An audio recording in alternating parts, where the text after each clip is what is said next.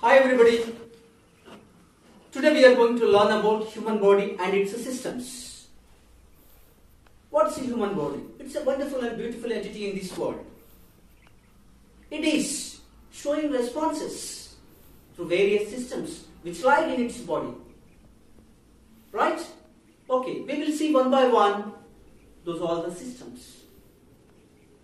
The first one we will see digestive system, respiratory system, circulatory system, muscular system, and endocrine system, lymphatic system, excretory system, and the last one, nervous system. What is nervous system? This nervous system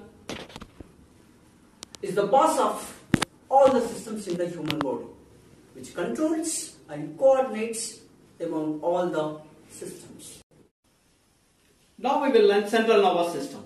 What is central nervous system? It is a network of more than 100 billion neurons which control our actions, sense, surroundings and say who we are.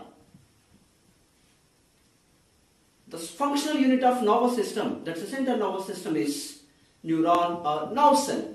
What's a neuron or nerve cell? Which collects and stores information and transmits information. We have mainly two components in the central nervous system. What are the two components of central nervous system? Let us know. Brain and spinal cord. Most of the neurons, mitotic cells, they are incapable of cell division. And they can leave a patient with a functional deficit. Right? Now we will learn about the brain. What's the brain? It's a soft tissue made up of many folds. Let's see how is the brain. Wow. It's a very beautiful thing, wonderful thing. Right. Now let us see where brain's location. What is the locality of the brain?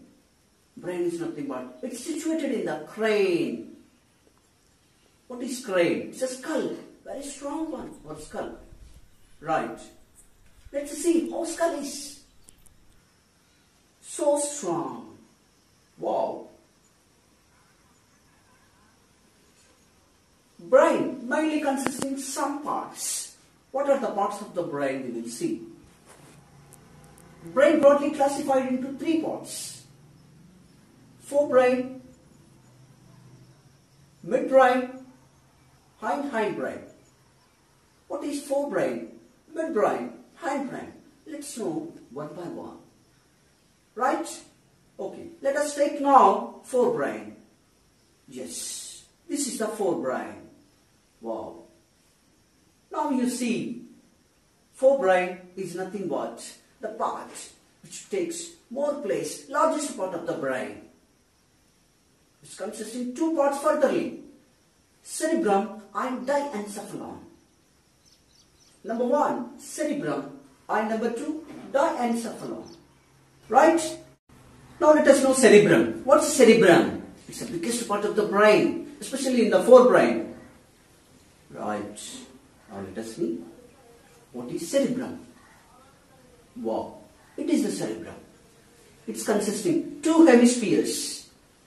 It's not a sphere. It is part of two half parts, two halves. What are those? Two hemispheres. Yes, it's looking like this. Two hemispheres. Right. Which is connected partially by corpus callosum. Right. You can see now what is corpus callosum.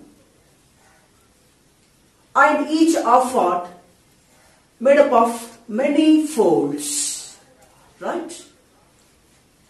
Each fold consisting, see, one elevation and one depression. This elevation is called gyri and depression is called sulci. Right.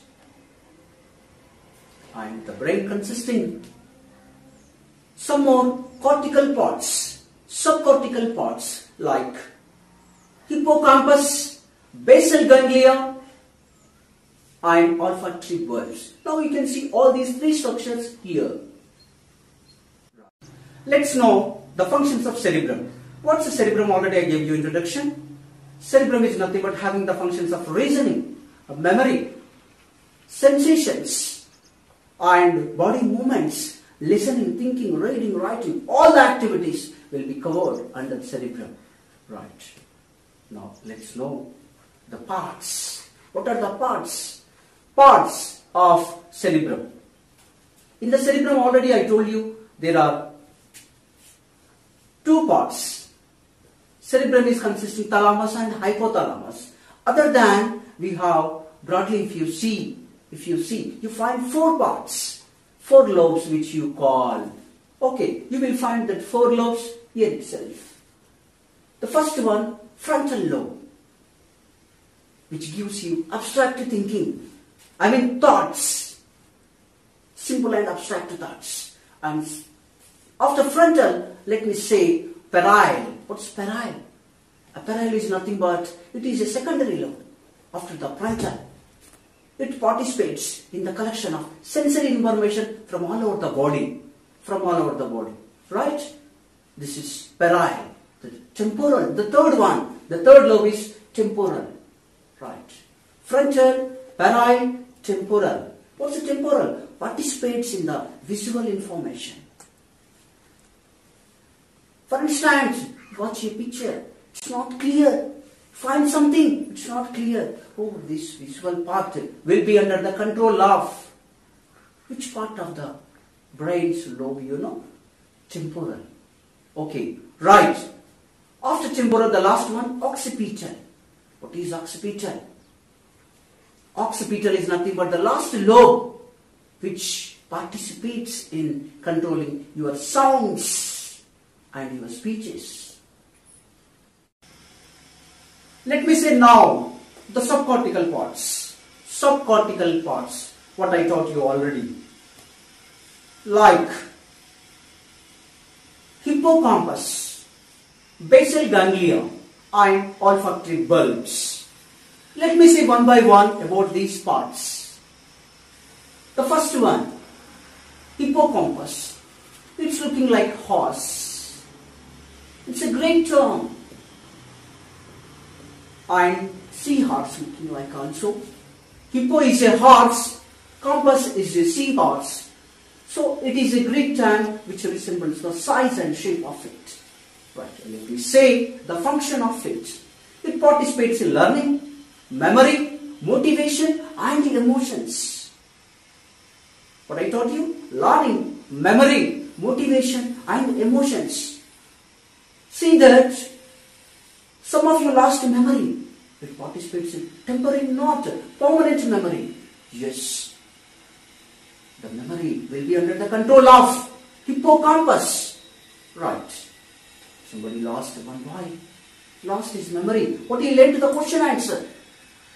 Oh, something there is a defect. Something there is a defect in his drilling which is not stored properly in the hippocampus. Right? Yes. After this we will come to know basal ganglia. What is basal ganglia? It is just below the forebrain and above the midbrain. Right. What does it do? What are the functions of the basal ganglia? It will control the voluntary movements like procedural learning. Right? Eye movements, learning and movements of the body. These all will be under the control of basal ganglia. Right? You can see those parts. Basal ganglia and hippocampus. We could learn now. Right? Yes, these two are the parts. Okay, now let me know olfactory bulbs. What you call olfactory lobes. Right? Okay. What is olfactory? Which participates in the smelling, identification of smell. Okay, this is olfactory lobes. These all parts will be under the control of cerebrum. I mean, ultimately cerebrum, but these are all the subparts, subcortical parts. What I taught you already, like hippocampus, basal ganglia, and olfactory bulbs, or you can call lobes, right? And before this, I must say you the layer which is covering the brain, I mean cerebrum, the topmost layer, which control our 5 senses like vision, hearing, smelling, sensation of touch and taste. This is all under the cover of the brain layer. It's the topmost tissue. The next part of the brain you will be watching in another video of my channel, that is SKS videos.